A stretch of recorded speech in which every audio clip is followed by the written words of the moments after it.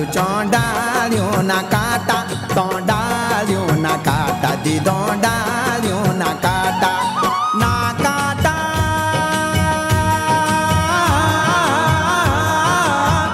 तो डालियों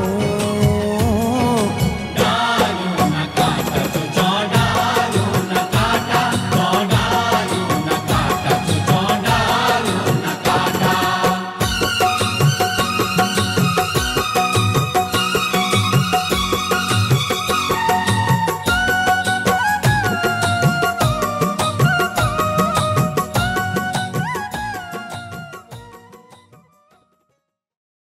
Did you know, according to the UN report, the world is losing about 10 million hectares of forest each year due to deforestation, about the size of Iceland, and insects damage about 35 million hectares of forests annually.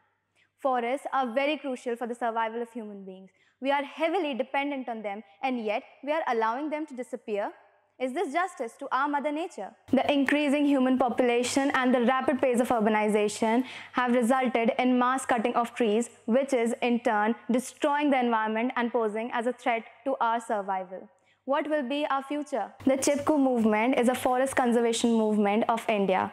Today, beyond the eco-socialism hue, it is seen increasingly as an eco-feminist movement. In 1987, the Chipko movement was awarded the Rice Livelihood Award for its dedication to the conservation, restoration, and ecologically sound use of India's natural resources. With the aim of a sustainable future, people around the world come together to celebrate this day and to spread awareness of how important the forests are and the impact it has on all of us.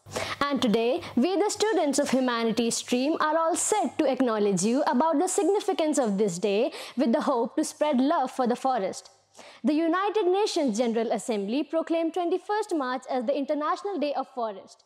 And the theme for this year Forestry Day is Forest and Health. Countries are encouraged to undertake local, national and international efforts that involve activities related to forests such as tree planting campaigns. The significance and importance of forests can be traced back in history. The Romans took a keen interest in trees and imported tree seedlings all along the Mediterranean and developed groves in Germany. Famous authors also wrote extensively on the topic of trees, their manner of growth, characteristics, and environmental aspects that affect them. In terms of modern development, formal education in forestry began in 1825 when the first schools of forestry were set up. These were the outgrowth of the old master schools, such as the Cotta Master School, which later developed into the Forestry College at Thaten, one of the leading schools of forestry in Germany. And because of which, the reputation of German foresters in the 19th century stood so high that they were employed in most continental European countries. The 20th century also saw a steady growth in farm laws and policies, which were put in place to protect woodland as enduring assets. According to Global Forest Resource Assessment 2020, the world has a total coverage of 4.06 billion hectares, which is 31% of the land on the earth is covered with forest. And to conclude, I would like to state a quote by John Muir, who has greatly said, "The clearest way into the universe is through a forest wilderness." Thank you.